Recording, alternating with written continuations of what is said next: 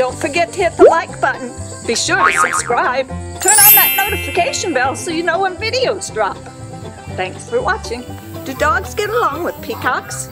Let's ask Mr. Peacock. Thank you, Mrs. Peacock. Dogs and peafowl do and can get along very well. But you have to do your part to make sure that they do. I would never get a brand new dog, whether it's young or old, and bring it to the pens with you or your birds when you first get it. First of all, the dog and the peafowl will not know who this new friend is going to be, and they may act differently than expected. What I would do is I would carry your dog, hopefully it's small enough, into your pens, have it on a leash so that the birds get used to the dog. We had a wonderful dog. She used to come to the pen with us, and on occasion she would stay in the pen and I didn't see it, and she would be out in the pen waiting for me saying, "Get me out of here, get me out of here." She never caused any harm with our birds. However, she was with me all the time, except for that one time. She knew that there wasn't supposed to be anything going on with chasing birds. She never chased a single bird. She loved having her lunch on the doorsteps of our barn every day. And Whitey the Peacock had a lot of fun coming up to her and eating her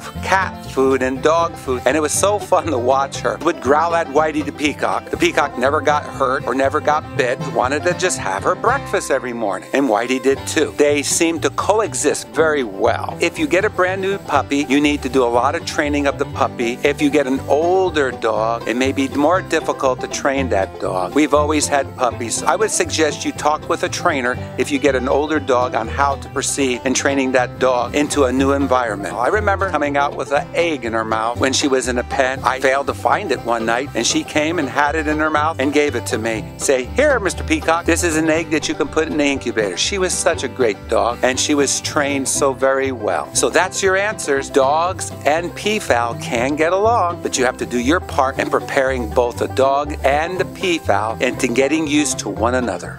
Order the Wacky World of Peafowl books at peafowl.com.